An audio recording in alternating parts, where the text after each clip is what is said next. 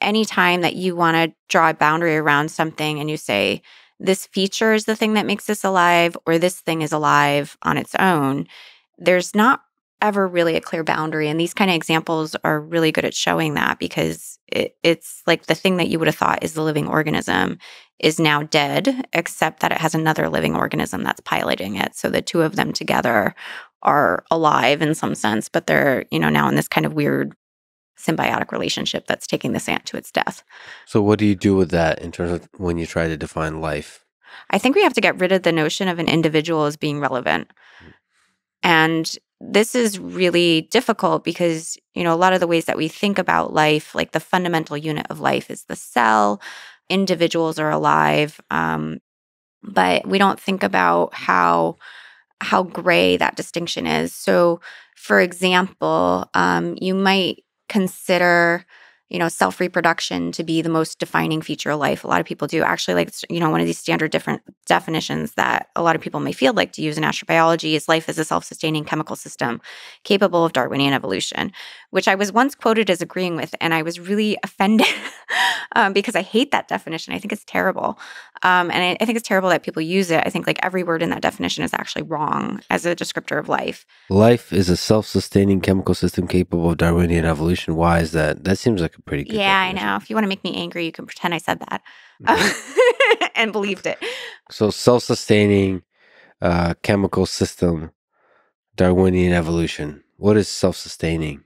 What's so frustrating? I mean, which aspect is frustrating to you? But it's also those are very interesting words. Yeah, they're all interesting words. And, together they sound really smart and they sound like they box in what life is, but you can use any of the words individually and you can come up with counterexamples that don't fulfill that property.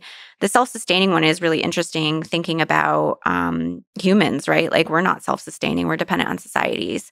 And so, I find it paradoxical that, it might be that societies, because their self-sustaining units are now more alive than individuals are.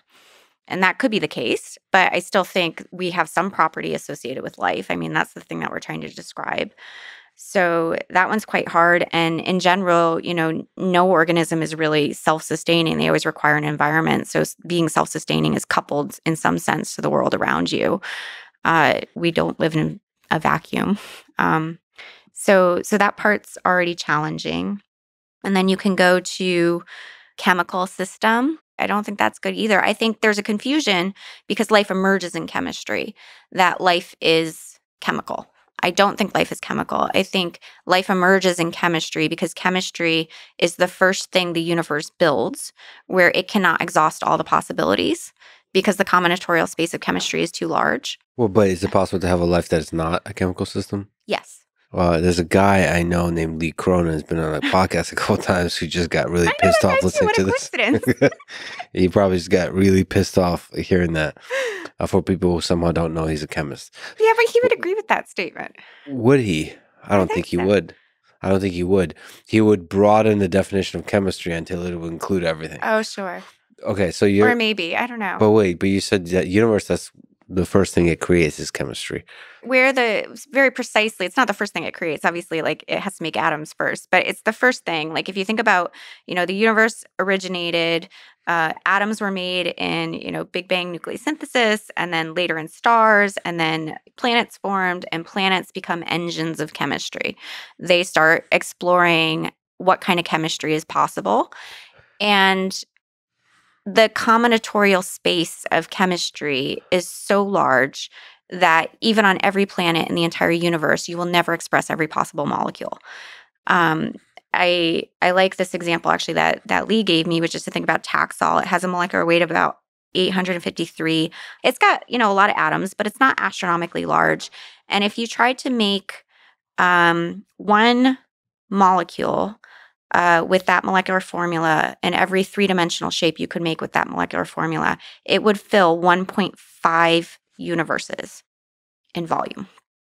So with one unique molecule. Mm-hmm. That's just one molecule. So chemical space is huge. And I think it's really important to recognize that, because if you want to ask a question of why does life emerge in chemistry? Well, life emerges in chemistry because life is the physics of how the universe selects what gets to exist. And those things get created along historically contingent pathways and memory and all the other stuff that we can talk about. But the universe has to actually make historically contingent choices in chemistry because it can't exhaust all possible molecules.